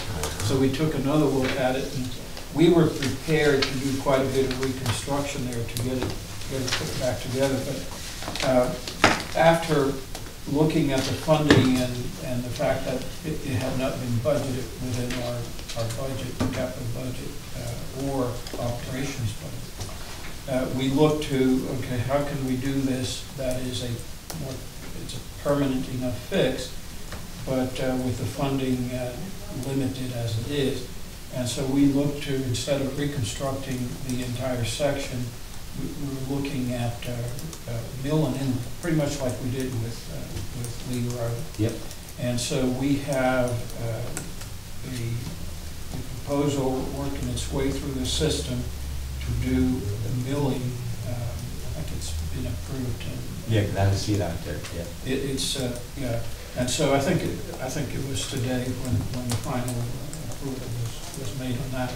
So we anticipate being able to do the milling, and then that is going to be contracted out.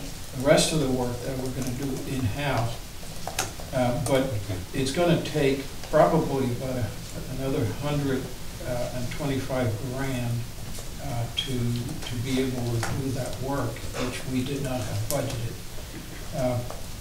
We have, in order to expedite the process, we've transferred some funds within the operational budget, but we're looking for a funding source for the materials to do that.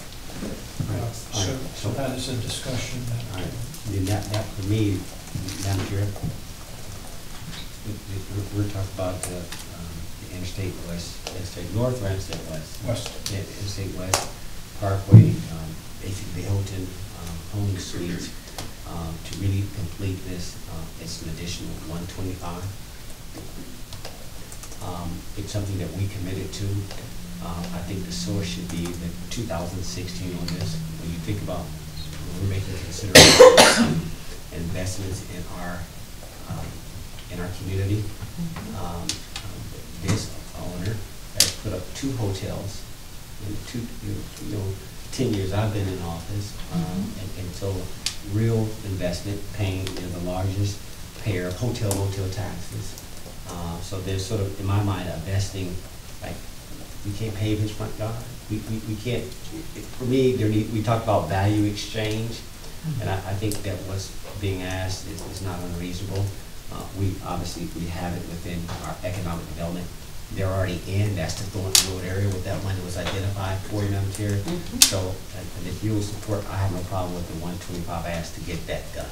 That's been way too long, and we conceded to do it. So. Mark, I need you to weigh in, 125, when you use the source, the economic development component, which that's the dollars it was intended for this area. You said 125, did you say? 125. Yeah, well, I said 125 additional to 35 that we've already covered. I see. That's what. So total's 160? But you already have budgeted. Well, we took our operational budget that we intended for other repairs and what have you, just to move this process forward. So, but then you need a 125. 125. Well, we need it. What I'm looking is to have the 35 that I've committed out of my budget that I didn't have replenished. So for that to be out of this process. So it'll be 160. Let me ask you this. The space that I'm thinking about, it's just a little small, but quarter of a mile, just 160 miles? There's two of them because it's a loop road. Oh. So it's the section by the Walmart on the north end, and then the other section where the hotel's on the south. Oh, those are two different things. I'm always thinking there was just like, well, I get the Walmart side, but okay, are we seeing that his efforts tore up that over there?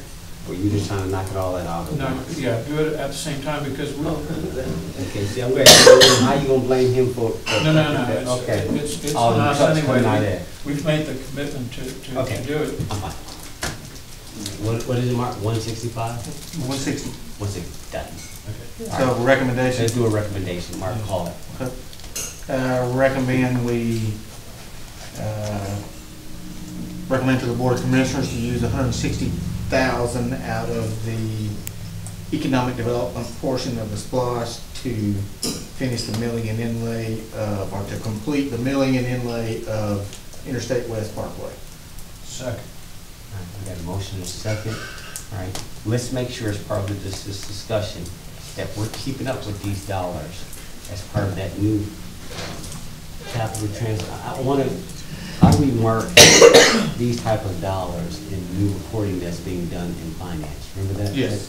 Can you make sure that? We make sure that Moreland and Finance has, once the board approves it, we don't do it yet, we wait till the board approves it and then we Make sure we put it in the report. report.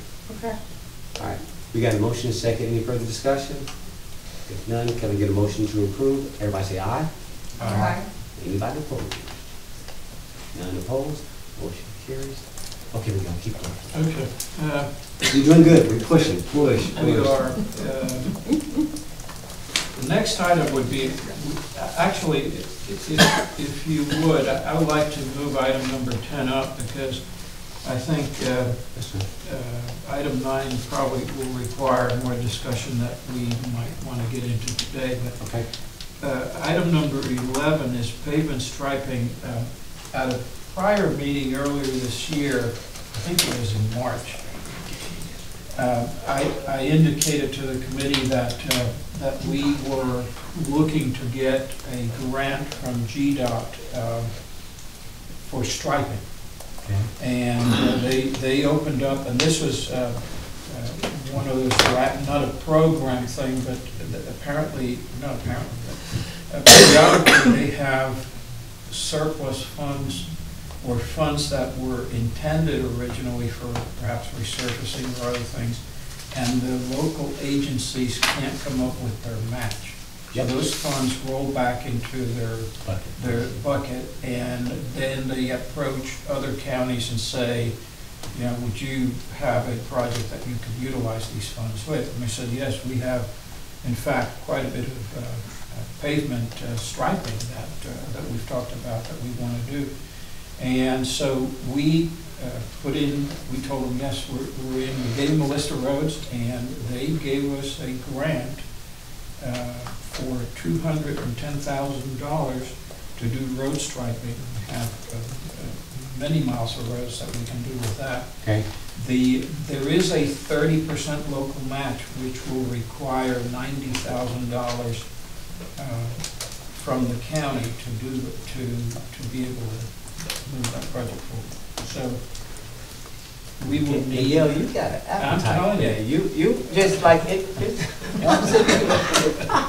125. Right, that's why I'm trying to like, no, okay, slow, steady. You want an economic activity, you got it. Right, so with cycling, okay, but we also recognize, Madam Chair, from a safety perspective, and some of the comments that we did give back from seniors, that if we make it nice, let's at least mark and stripe the roads accordingly. So this does line up with just general safety, especially at night.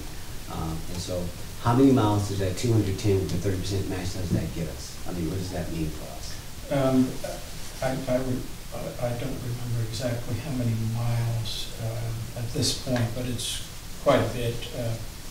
So would it go along with the, so would it help supplement the existing SPLOST and LMIG project, which means that funding would carry more resurfacing because we are a little bit more, simply because we had that striping originally included in the contract? As good as that sounds, no. Okay. Let me pick back up there. But could it be, there's certain people that are on the list that they're not really qualified to be resurfaced, but striping may be appropriate? That is exactly where they're going to go. It's for roads that are not part of the program, and we actually had to go out with the GDOT representative and drive those roads. Yep. Because we had a list that was probably closer to $1 million worth of striping, and we selected a subset of that, and we went out with them, and they confirmed that, yeah, this one qualifies. So out of the list, the universe of roads that we had, between us and them, we selected specific roads that are going to be part of this. All right, so, Mark, you will appreciate this. All right, so, again, go back to our TAN conversation. One of the conditions that Jennifer Hallman, our director of transportation, says the use of that funds can be used for GDOT grants or funding so we can make our match for things that were unplanned. So I see this as perhaps taking this, what, 90,000? 90,000. 90,000 out of that, because it's a one-time hit. This is not an ongoing, right? No, this is one-time contract. One-time contract. What do y'all think? Other than, I'm thinking of an alternative source. I mean, take it out of the TAN surplus, or you want to take it somewhere else? I'm open. I would recommend SPLOST. If you take it out of that TAN, it's hitting. Yeah. I'm just offering up. She framed it as for GDOT matches to grants or other things that may be coming down the pipe and we were not playing. So I'm holding it to what she recommended or framed, but I'm okay. I just want to say that for the record. So we'd rather use, so what are we gonna pull it from? I would say SPLOST. Safety. Safety portion. We got enough in there? Well, we have $1 million. We have 2 traffic signals that are included, plus the street lights. Take it. All right, make it right. Initial street light, and I'm not through looking at them yet, I but understand. it's not that much. I'd say go there. You're probably looking at less than But it's all part of that same bucket. 200,000. It's all part of that same bucket. Now, this Yes, $1 million but that we have left over. Still looking at it, that's ballpark. That's a little bit high too. Okay. All the lights include, I mean, I know the ones on Everything. all. Well, there's some that I don't have yet because Georgia Power wouldn't give it to me. Okay. There was some waiting on Greystone, but You guys okay? I think I'm okay with this, because we did have that $1 million left over after that recalibration and moving over from the Anway kit. Yes. All right, so we do have that. I would agree, Mark, 100%. So I'd like to, I need a motion for a recommendation to move $90,000 out of the improvement component of the economic development bucket of the 2016 SPLOST to be used as a source for markings and striping grant that we got from the GDOT. So moved. that's the safety portion, correct? Yeah. The safety component. $1 million. Yeah. So we got a motion? Second. Second. Any more discussion? All in favor say aye. Aye. All opposed? Motion carries 5-0. And also, would this be inclusive Oh, of the that's- striping that, and I already agreed to do something in the same for the striping of the entrance and exit ramps on the interstates, the interstate have striping and paving markers there as well. That's gonna be done under the repaving project, to the extent that they're milling and inlaying, they will do new striping there. And if they go into the ramps to the extent they do that as well. But the roads for this particular grant have been selected already. It just kind of, have a look, select and keep some. Okay. Gil, what else we got? Okay, well, the last item would be a discussion about the Capital Transportation Fund. I don't think we're going to get into a lot of detail, but perhaps at the beginning of the discussion, you had mentioned, Commissioner, a possible called meeting in June. Yep. And I would suggest that we continue the discussion on this item at that time if we could. But essentially, the issue is, where are we with the funding wise, with the Capital Transportation Fund? Right. And based on the changes in the budgets for the various projects, yep. We may have to at some point decide that there are certain projects that, although we may have wanted to pursue, that we may have to beg off of them for a while. They fall below the line. They become yellow, just like our SPOS. Mark, you agree with that? Can we not, Madam Chair, if you don't mind, I think we've had enough to swallow right now, and I just think that that's going to, I want to get some dedicated time for that capital transportation fund. We did talk about this yesterday during our finance committee, but I think unless y'all want to go, what do you want to accomplish today? Is this supposed to be more of an FYI, or can we pick this back up? It's just so we introduce the topic and then are able to roll it into the next meeting.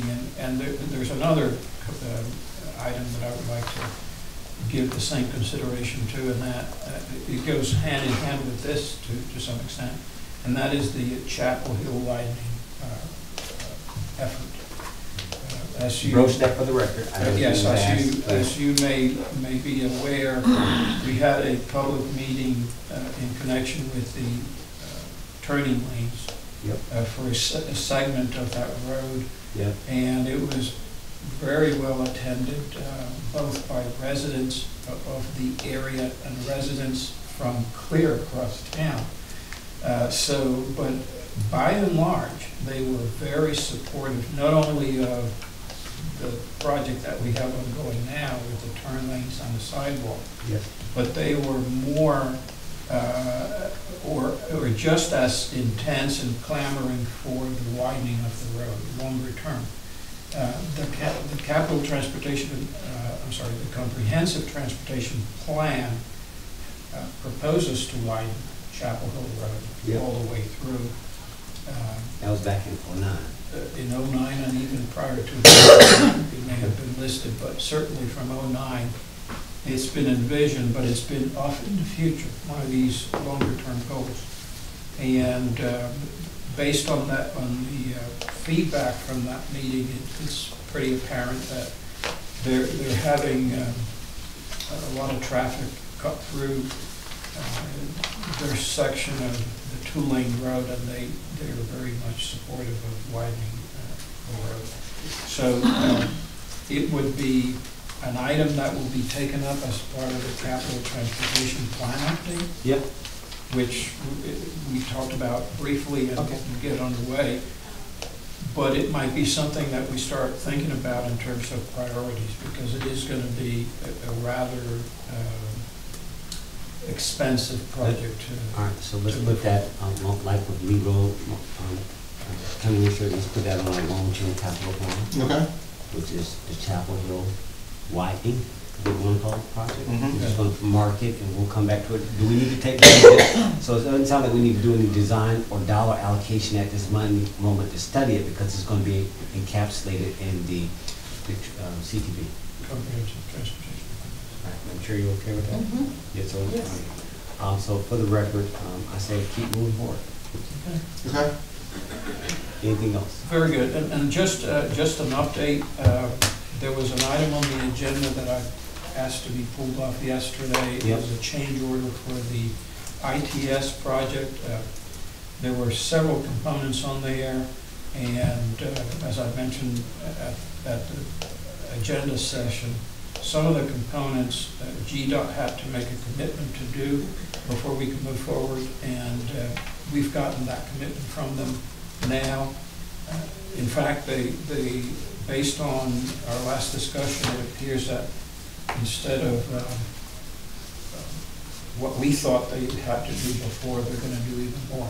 So we will have a change order coming back on the agenda, not at this meeting tonight, but at the next meeting, but it's going to be substantially reduced in cost. Good. All right. Anything else? That's it. All right, I have one item. I'm sorry, I'm going to go back to a previous question. I just thought about this, and Commissioner Mitchell had brought this up to us. Now we've gotten further along with going live. There was this ongoing, once the buses are live, we had talked about it once before, but we just weren't ready to broach this or bring it up in this committee, which was advertisers for the bus. Commissioner Mitchell said that he had maybe broached the subject with you, Gary. I'm just making a record, so make sure you tell him I did bring it up. But is there any thought to advertisers, people who want to advertise on our bus system or sponsor something? Have we had any more thoughts to that? I just had brought it up, and you know that. Yes, sir. Well, we've had very preliminary discussions about that. Yep. We certainly think it's a possibility that's something we want to look into, but honestly, we just haven't got that far yet. So, I mean, again, first things first, let's get the system up.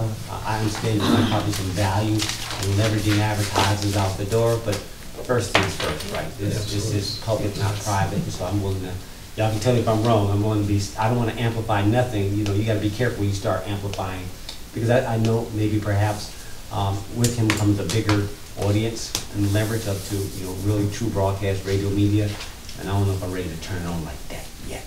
Yeah, we'd have to set some kind of policy as to what kind of advertising we would itself and things like that. All right. So, but for the record, we've got it a record. We will entertain it. I'm gonna let staff, y'all work directly with him. He comes out of programming. You don't have to come, you know, work it out. okay. Miguel, you okay with that? I am. And then again, commissioners can go where they want to go. But I'm okay if you guys come up with something, want to bring it back, no problem. Mark, heart, mind clear? You good, sir? Good. Madam Chair, I know we're rushing through this, but you know, I need a break. I need a rest. You know me. Anything else? Sure. All right. If there's nothing else that needs to come before this Transportation Committee meeting, thank you all. Very robust. Jessica, I hope you got all that. That was an awful lot. Yes, sir. Meeting adjourned. Thank you, guys.